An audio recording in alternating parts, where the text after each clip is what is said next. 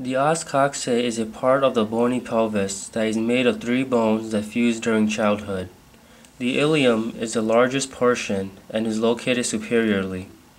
The pubis is located anterior and medial.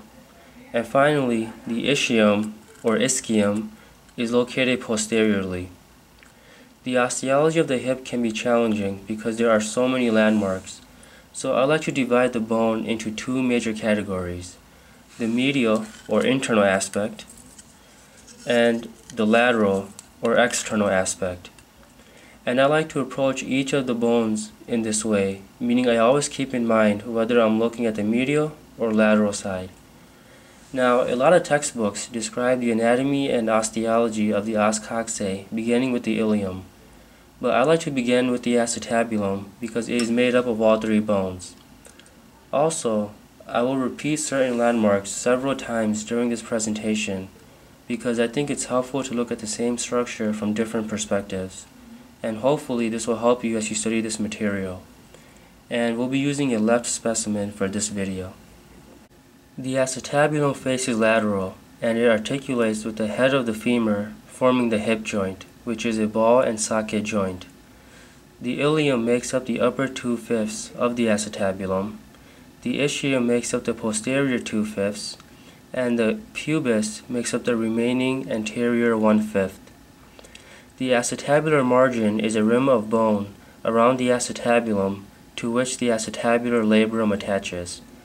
The acetabular labrum is a fibrocartilaginous structure. At the inferior aspect, you will notice a gap. This area is the acetabular notch. The transverse ligament of the hip, also known as the transverse acetabular ligament, forms a bridge between the two ends of the acetabular notch, joining the two ends of the acetabular labrum, and this ligament is a fibrous continuation of the acetabular labrum. The ligament leaves a small gap between itself and the bone, and this forms the acetabular foramen. The capsule of the hip joint attaches with the acetabular labrum and the transverse acetabular ligament. The lunate surface is this crescent-shaped surface and is covered with hyaline cartilage. The head of the femur actually articulates here. The lunate surface is wider superiorly and is the weight-bearing surface. Essentially, the ilium is the entire weight-bearing surface of the acetabulum. The acetabular fossa is a non-articular surface within the acetabulum. This area is filled with a fat pad. The ligament teres binds the femoral head to the acetabulum, and this ligament serves to prevent the femoral head from dislocating.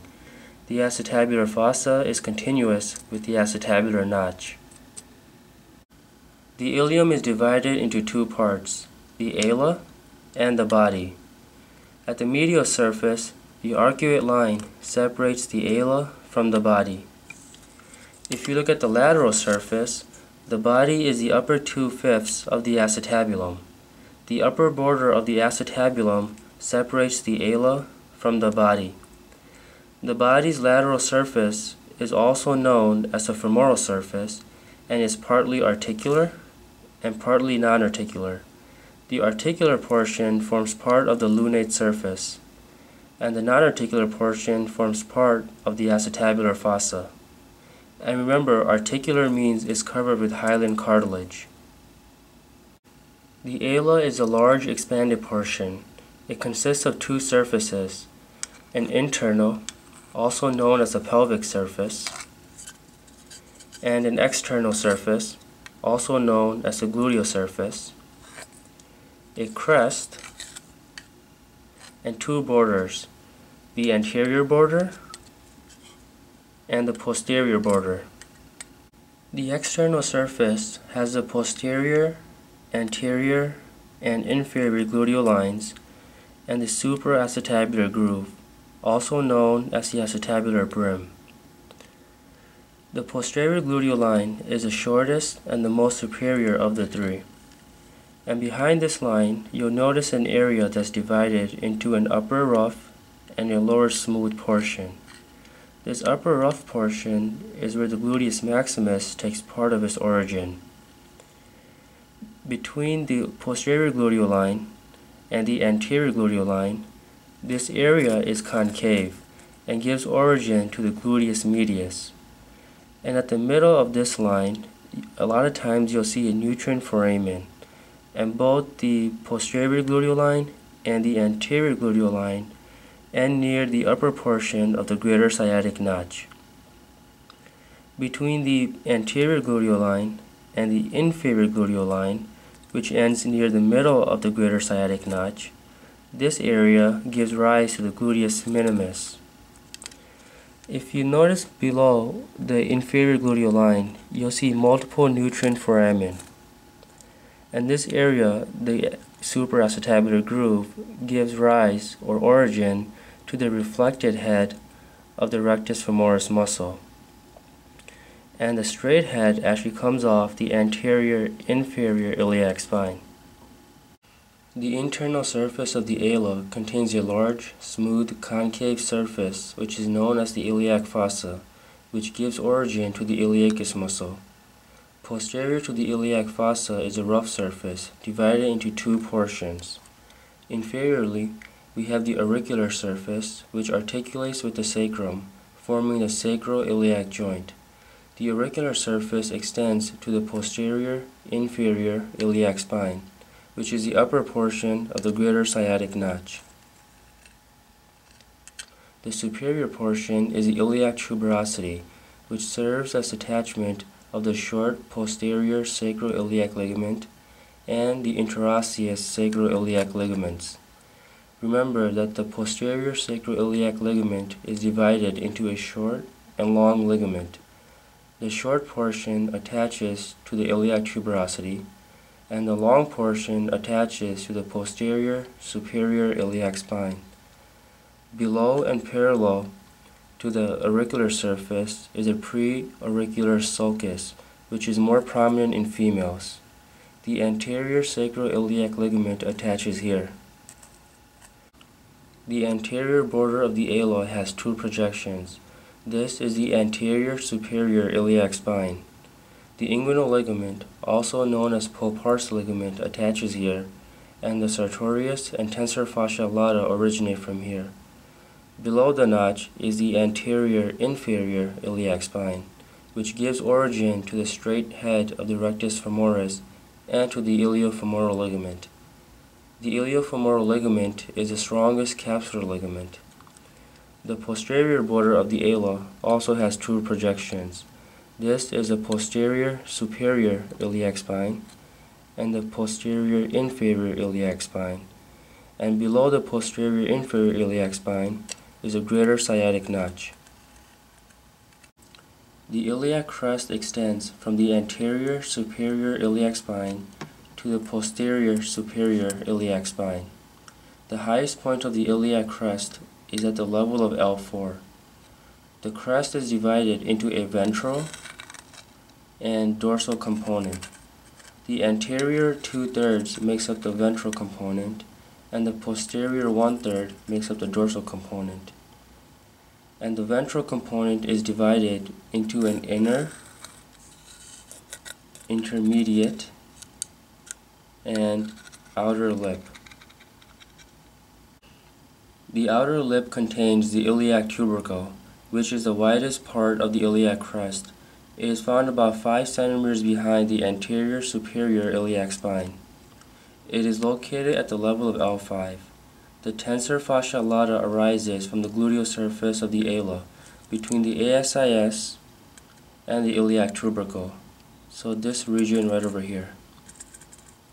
The external oblique and latissimus dorsi muscles insert into the outer lip. The internal oblique muscles attach to the intermediate lip, and the transverse abdominis and quadratus lumborum attach to the inner lip. The dorsal segment is divided by a ridge into an inner and outer sloping surface. The outer sloping surface gives origin to the gluteus maximus, and the inner sloping surface serves as the attachment for the erector spinae muscles. The ischium is the strongest portion of the hip bone. It consists of a body and a ramus. The body's external surface forms part of the lunate surface, acetabular fossa, and acetabular notch. The upper part of the body forms the lower part of the greater sciatic notch. The spine of the ischium separates the greater sciatic notch from the lesser sciatic notch. The lesser sciatic notch lies between the ischiospine and the ischiotuberosity. The sacrospinous ligament attaches to the ischiospine.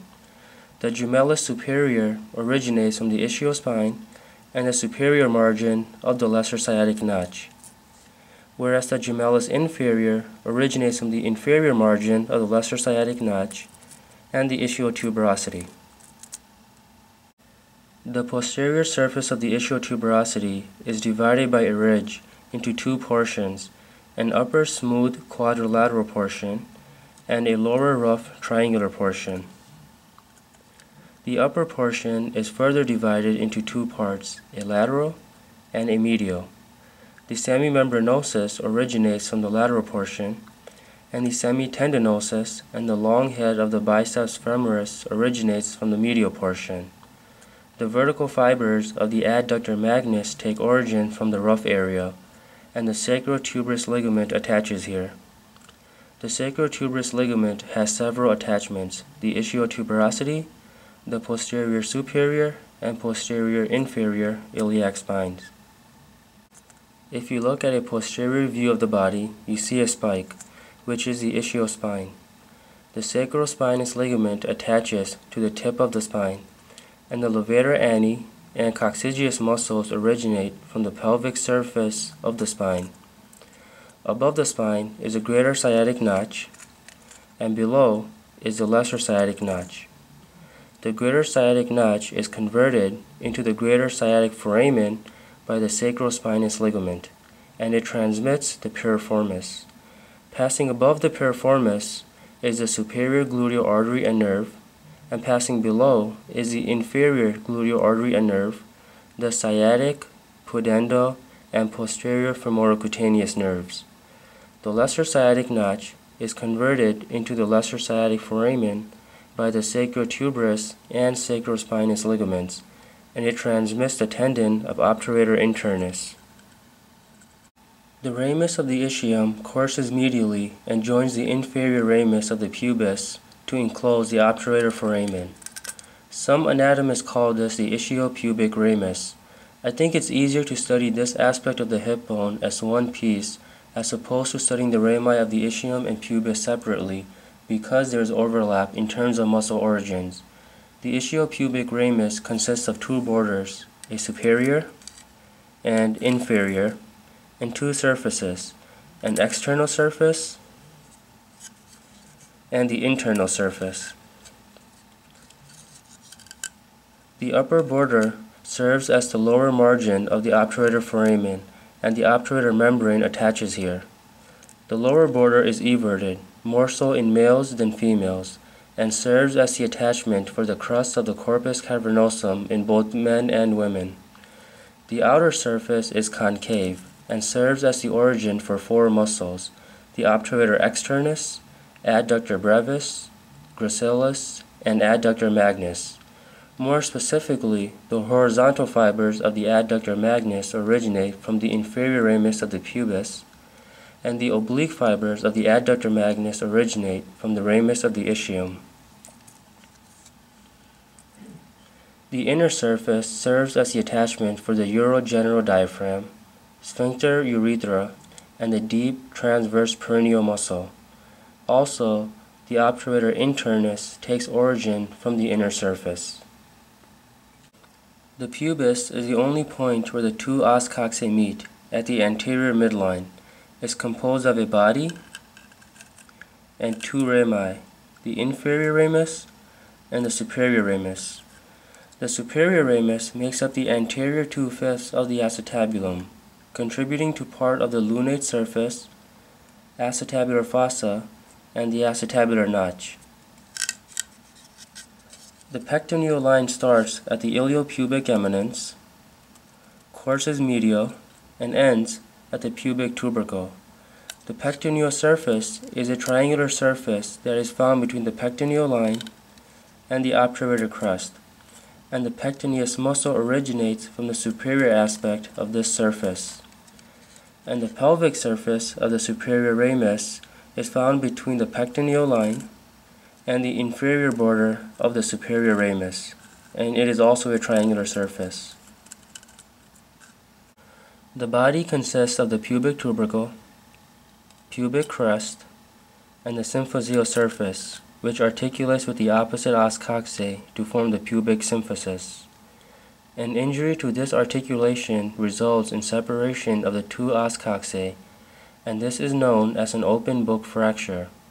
The inguinal ligament originates from the anterior superior iliac spine, or ASIS, and attaches to the pubic tubercle.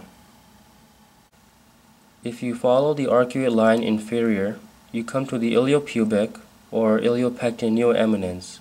This is where the ilium and the pubis meet, and is located at the anterior middle aspect of the acetabulum.